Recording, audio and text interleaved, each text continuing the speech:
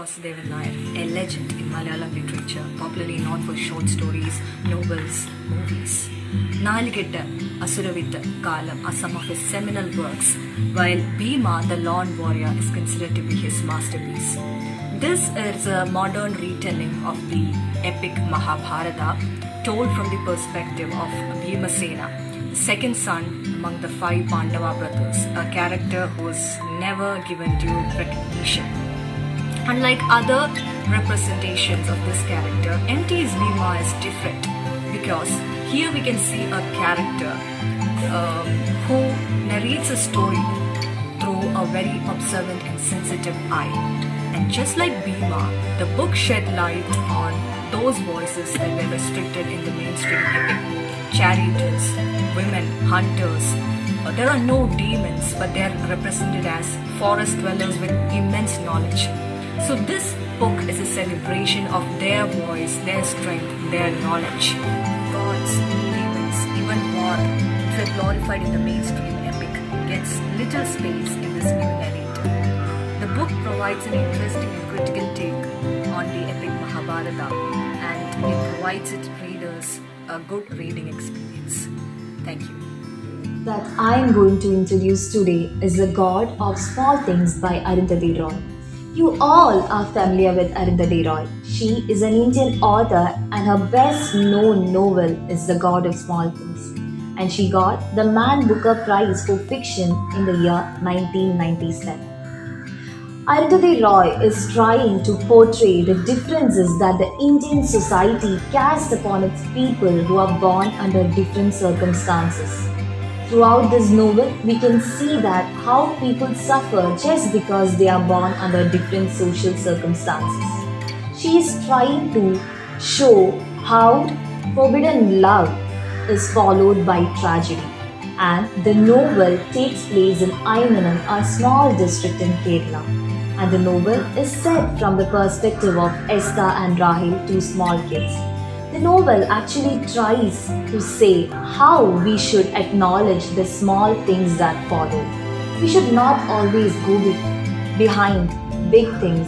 We should follow or we should acknowledge small things that happens in our life, like money and caste. That doesn't matter. Small things like love, care and affection is all that matters.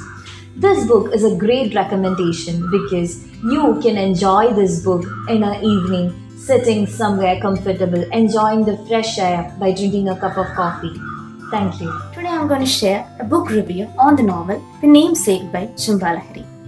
About the author, Nilanjana Sudesh Lahiri, she was born in London to the Bengali parent from Calcutta. She is basically a diasporic writer.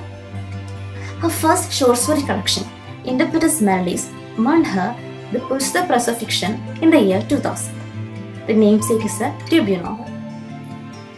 The Namesake is all about 2 generations of Gangulis, a family of Indian immigrants to the United States.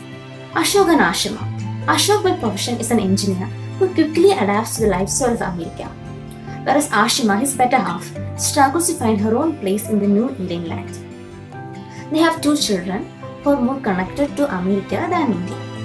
The elder son, Gogol, is the main protagonist of the novel. The identity crisis, his love relations, the dilemma where his true culture belongs to are the main themes discussed in the novel. The novel is beautifully written and we can feel the connection with the characters. Gogol's struggles starts from his very name itself. So why Gogol got the name Gogol as well as why the novel is named as The Namesake, that I am not going to discuss here. You have to read the novel to find out that. It is also impossible to deny the fact that the novel is based on some of the experiences of the author, as she is also a child of immigrants. The main idea or the message that the author tries to deliver through the novel is that how powerful a language can be, in particular a name can have over a person. So the novel is beautifully written and it's a really good read, and I hope all of you will try the novel. Thank you. Hi everyone, I'm Varsha Ajith from English Optionals. Today I would like to introduce to you a new book entitled Tuesdays with Mori, written by Mitch Albom. Mitch Albom is an American writer. He has written around 6 novels of the same genre, and he is mostly known as a sports columnist. Now, other than Tuesdays with Morrie, he has written books like For One More Day, The 5 People You Meet in Heaven, etc. Tuesdays with Morrie, subtitle An Old Man, a Young Man, Life's Greatest Lesson, is actually a memoir or a biography when it comes to its genre, and it speaks about Morrie who visits his sick professor. It's mostly philosophical, and the teacher teaches his student about life, death, life after death, how we should live, etc. I would highly suggest this to all those students who love their teacher dearly.